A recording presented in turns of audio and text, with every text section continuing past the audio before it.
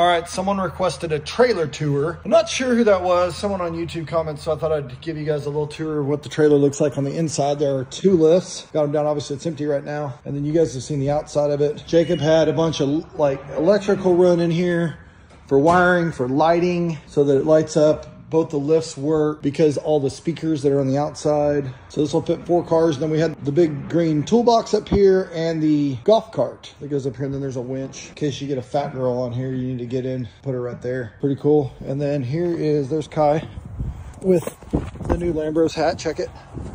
Not this side, but the other side I think has, I always forget which side it's on, but other side has all the speakers and everything.